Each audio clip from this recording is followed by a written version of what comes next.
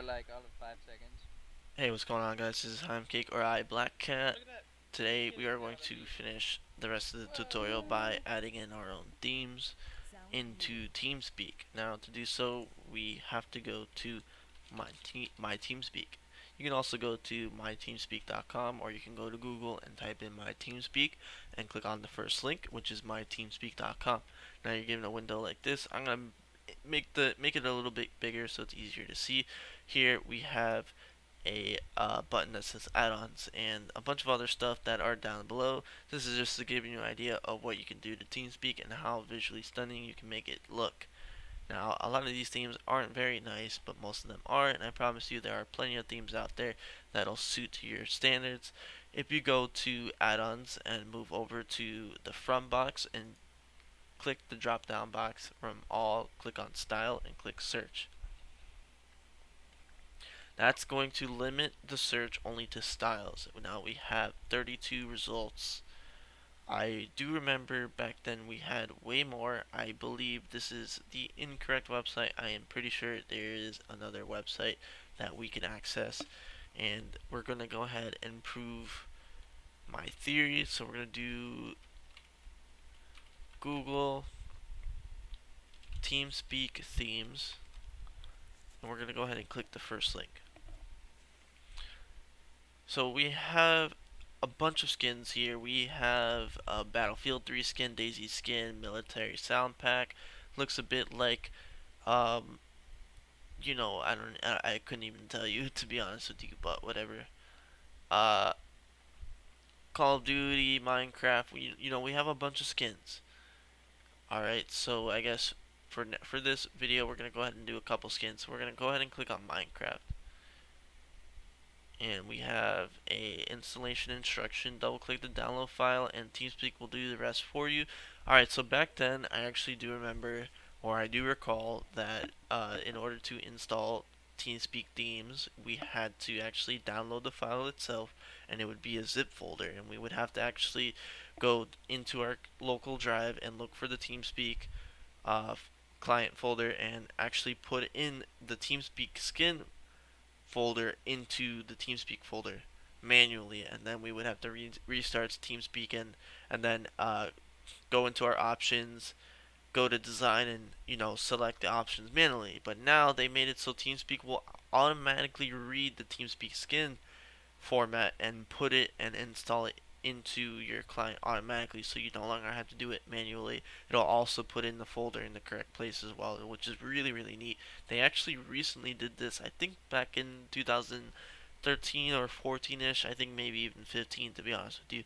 I don't really recall the exact time, but I do remember that back then you had to do it manually, and now you do not have to do that. It's very easy to do. We're gonna go ahead and click download. Now with the other website, we have a few options here, but this other website has more options that are more appealing, and but whatever the case is, whatever we need to do to get our theme, we are going to use that. So when you download the file, you're gonna get a box like this. You have chosen to open Minecraft skin.ts3 underscore style. That's basically our Minecraft theme for TeamSpeak. Whatever browser you have it opened as, it'll say what should your browser do with this file. We're gonna open with and the TeamSpeak 3 package installer, which is the default. You can choose another program, but there's no need. We are using TeamSpeak, so we're gonna use the default, which is TeamSpeak 3, and click OK.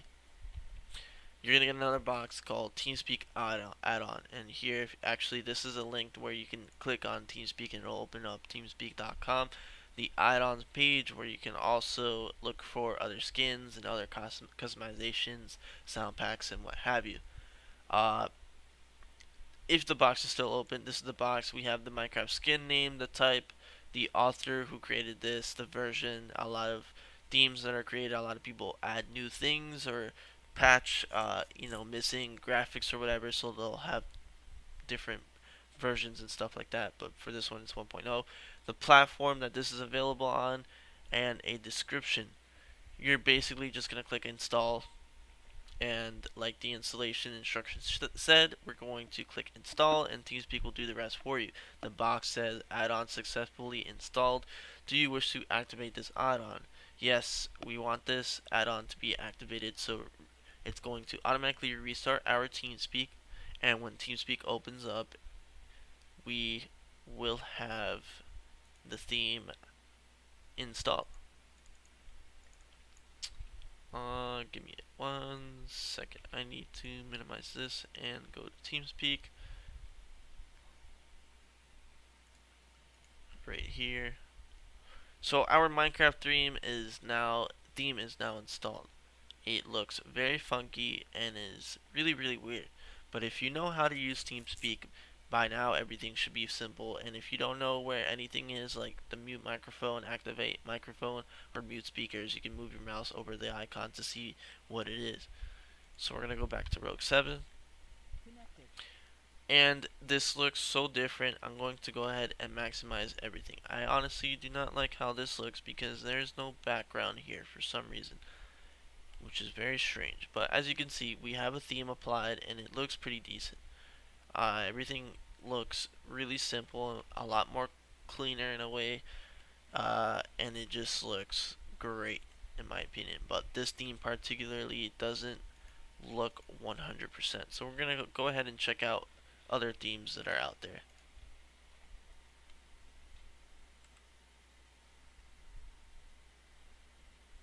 Let's check out this Blood Moon here. Download. Okay, so your platform, my platform is Windows 64-bit, but if you have a 32-bit, you click the drop down and click on Windows 32-bit and download it for Windows 32. I have Windows 64, so I'll be using Windows 64-bit. Click on install. Yes, restart my Teamspeak. For some reason, it doesn't restart my Teamspeak, so I will do it myself. Now my theme is added, and for some reason the Minecraft icons are still there. Rogue 7. This looks pretty awesome. So this is basically like the default Teamspeak skin, except everything is red and black. I absolutely love this theme. It looks beautiful. We're gonna go ahead and check out some other themes, just for the heck of it. Why not?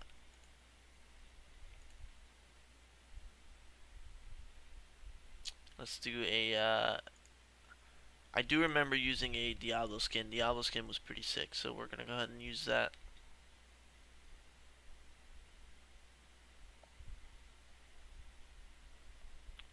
Click OK. It's gonna automatically download here. Once it downloads, it'll open up a new box. Click install, click OK. If Teamspeak doesn't restart, close Teamspeak and reopen it. Now we have the Diablo skin. For some reason these icons are not changing, and I honestly don't know why. Let's go ahead and figure out why. Oh, that's why, the icon pack. So we're going to change the icon pack to Teamspeak Origin. There you go. So we have the default Teamspeak icons. Maybe we'll try something else.